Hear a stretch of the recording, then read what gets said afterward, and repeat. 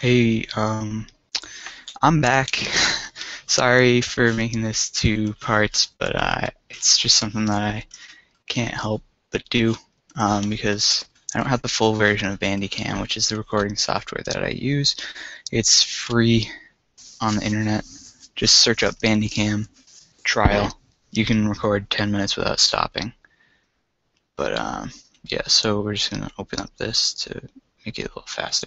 Alright, so the first thing, in the big brush pack that I'm gonna put in the description, you've got these brushes here.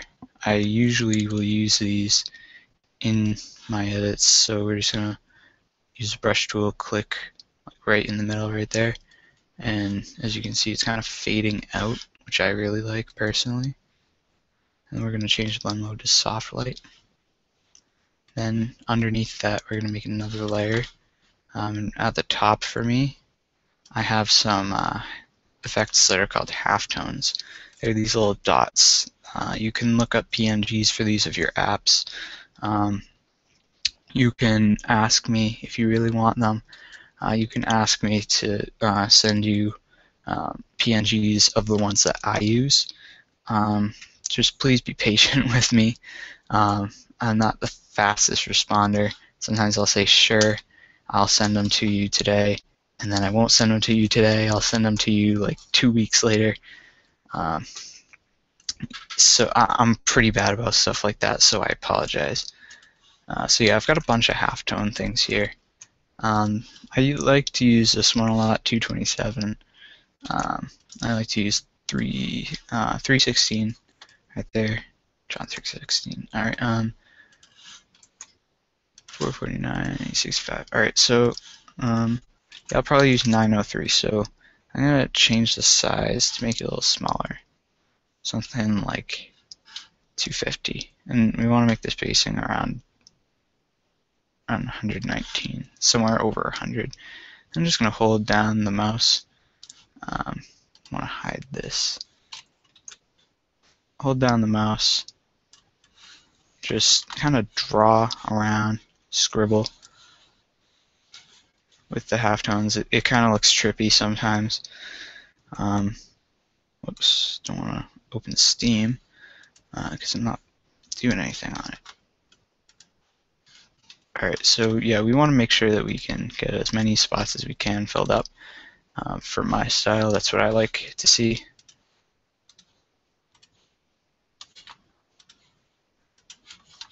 Alright, so then it kind of looks trippy, but just do overlay, and then it actually looks pretty good. It looks like Beyond the Buzzers. Sometimes I'll do a little motion blur. Looks a little bit trippier, but it looks pretty cool to me. And then we're going to go to layer 3 here. We're going to right click on the paint bucket, and we're going to use the gradient. We always use gradients. So you want to make sure that you click on this drop down arrow, you click on the black and white, and then you want to make sure it's radial and it's going on the left from the white to the black on the right. If you click reverse, it changes it so that it's like that. So, and then you want to click right in the middle, and then you want to drag out in any direction.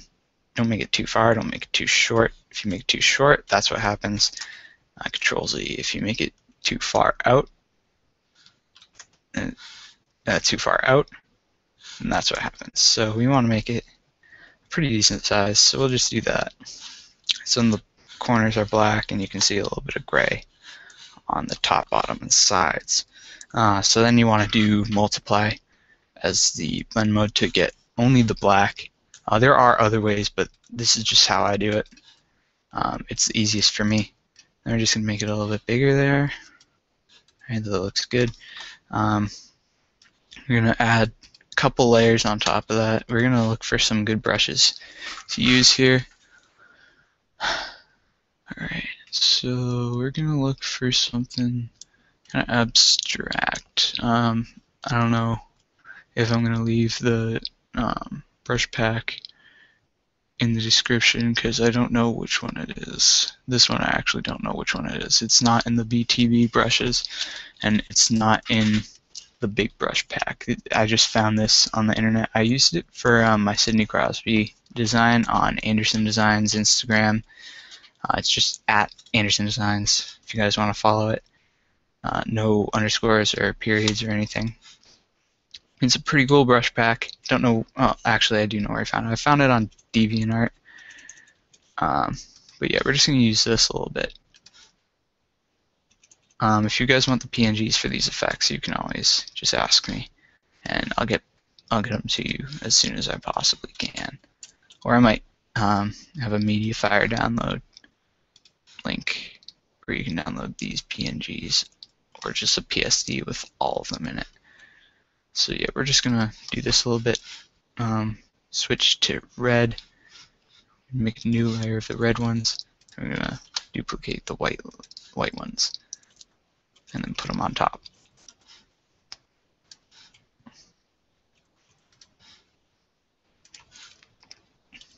So yeah, the brushes are, when it comes to Beyond the Buzzer, the brushes are actually one of the most important parts. A lot of people think that the skin is the most important part to a Beyond the Buzzer edit, but it's really the brushes. I don't have the exact same style as Beyond the Buzzer's current style.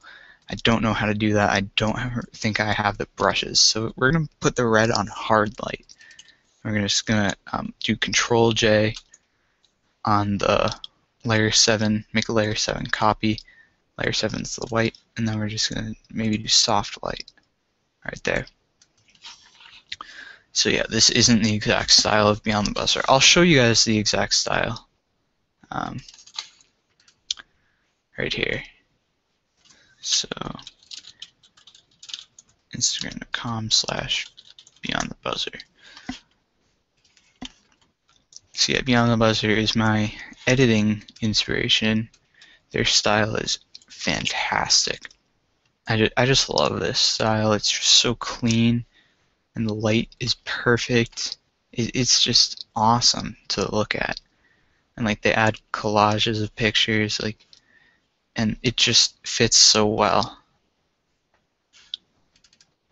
This is the kind of style that I usually go for.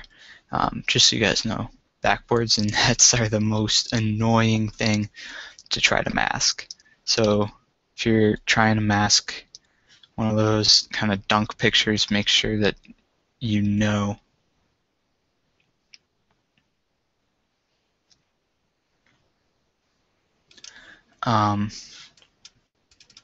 So yeah, these are pretty cool. This one isn't my favorite, but it's still Beyond the Buzzer. It's pretty cool. Say Thomas right there.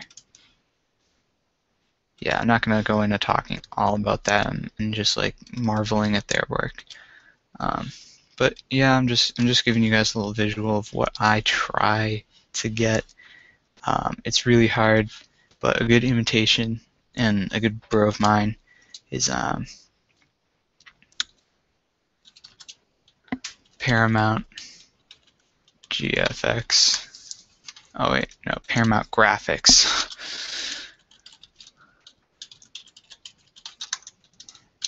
There we go. I'm not following. Oh right, because I'm on my Anderson Designs. I'll follow him. All right. So yeah, he's really good at doing the Beyond the Buzzer style, and I think he's apps. I'm not sure, but I've heard that he's apps. I remember he posted a picture using software once. Not entirely sure, but yeah, this is mainly it. We might add a little something here. It's a little scratch thing. It's part of the big brush pack that I'll leave in the description. A bunch of scratches here. You'll want to put those up there. And for the sake of time, we won't really do much with these. But yeah. So something like this right here.